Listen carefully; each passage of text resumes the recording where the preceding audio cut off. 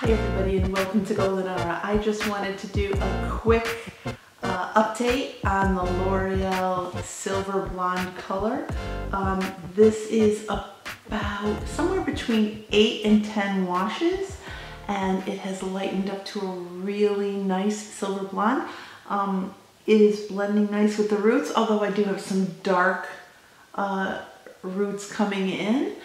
But overall, I like the way it's lightening up. I will show you a couple pictures. So as you can see here in wash 2, it was a darker silver. In wash 2, I had put some vinegar highlights. And then I tried something in wash 3 that the L'Oreal color experts told me not to try. I decided to use some blonde coloring that I had at home and put some streaks of blonde in it. They had told me it wouldn't do any good, and you can see that in this picture here. This is wash 3. You can't see it too much, although you'll see a little brownish blonde in some spots. And then finally I skipped wash 4. But this is what my hair looked like in wash 5. And then finally here we are at about wash 10. So I'll put the picture of the hair dye in the corner here and you can compare it. And over here is a chart of all the washes compared to the hair dye. So I really do like it. I'm thinking of putting some bleach streaks in it to get it more highlighted, but I'm not sure about that.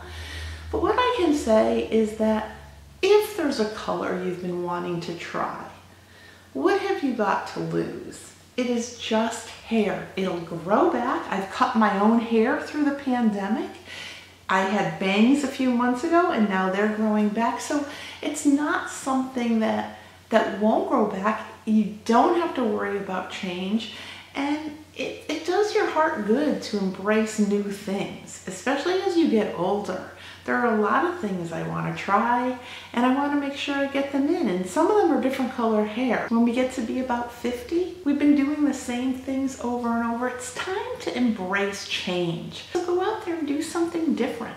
Maybe go to a place you've never been before. Buy a car that you've always wanted to buy. Something as simple as changing your hairstyle or your color to something you've always wanted. And what are you afraid of?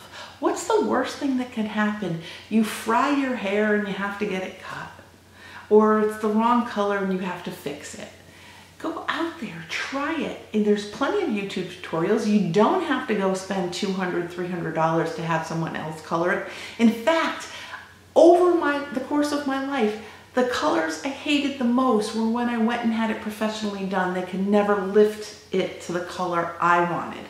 They always did what they wanted. So I say, go do it. Embrace change. And if you liked this video, click like, click share, and comment below on any way you embraced change this year, especially during the COVID lockdown.